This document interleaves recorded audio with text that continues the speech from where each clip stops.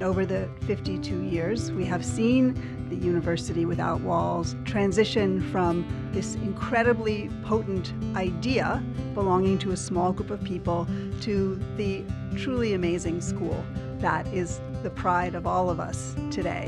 It's a celebration of the early founders of Gallatin, two of whom are here tonight, Mirabella and Sharon Friedman, who were among the faculty who really welcomed me in, who taught me what it was to be a Gallatin professor. I'm drawn to reflecting mostly on my experience at Gallatin, which was a chance to discover the artist-scholar model. The History Project is an opportunity to look at people who have basically developed that model, and it is the reason why that's available to us here at Gallatin. Gallatin has really shaped the course of what my life has really looked like, especially with the way that it's really taught me how to sort of self-actualize and really find out what it was that was really interesting to me. What does the Gallatin History Project mean to me?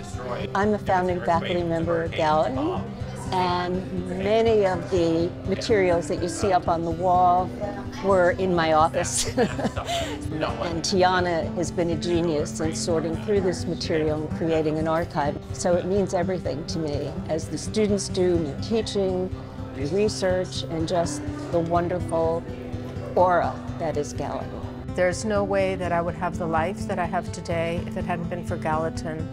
It allowed me to really exercise freedom of thought, freedom of imagination, and explore and find out who I was and who I am. 50 years is no time at all, but yet it's time that most people have no idea about. So to me, it's just incredibly great that we're still developing it. Having the archivist to do it is an amazing resource. More than any school that I have ever known, Gallatin truly represents the collective wisdom, the collective leadership, the collective endeavor of its constituent members. And I hope that this archive will continue to grow and flourish and testify to the strength and vision of that collective.